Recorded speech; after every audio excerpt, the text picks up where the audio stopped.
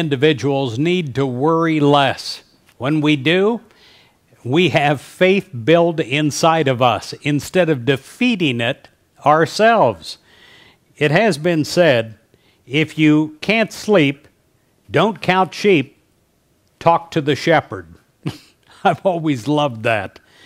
In Proverbs 16, verse 20, it says, "Blessed is he who trusts in the Lord." You can live a blessed day.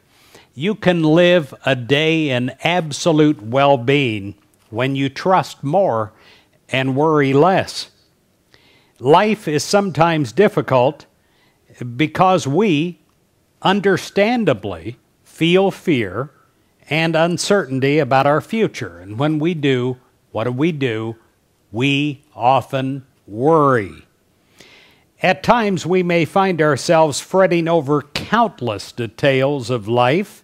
We fret about our relationships, our finances, our health, or any number of potential problems that we might think we have, some large, some small.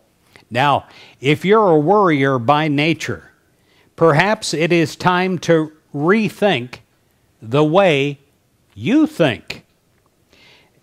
You have formed the unhelpful habit of focusing too intently on negative aspects of life and spending too little time counting your blessings.